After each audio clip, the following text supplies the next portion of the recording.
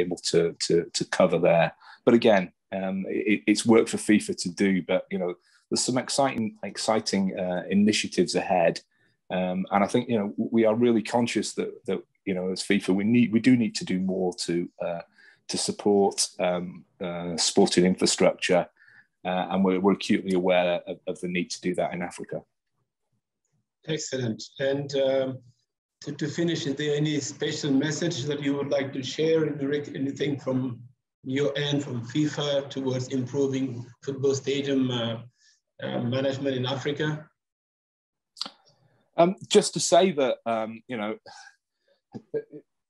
we really do value stadiums and people who work in stadium management. We want to promote it as a profession. We want to promote the infrastructure as well, because it's at the heart of football.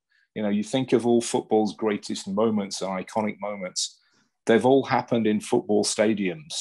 And those football stadiums, they're not just there as backdrops on these big match days. They need a lot of hard work to build them, to maintain them, to develop them, to ensure they're in tip-top condition. And that's acting as a backdrop for tournaments and other big club matches as well. But I mean, the other thing is the responsibilities that go with it in terms of safety and making people have a good time. So it's a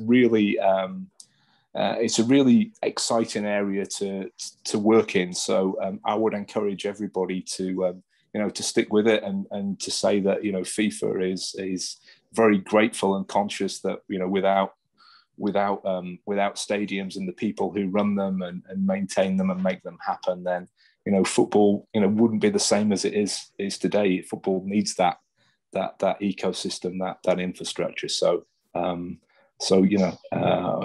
very best from FIFA, and thanks for all your hard work. And I say we are committed to trying to support and reach out and share best practice better in the future. That's great. And sorry to add this one, but what should I do as a nation or as a member association to avoid my stadium being put on the blacklist of stadiums that are not adequate for football? What should I do on a daily basis? Maintenance, inspections, cleaning. Keep the stadium clean. Make sure it's clean. I can share an example from myself. I used to run Old Trafford, Manchester United Stadium.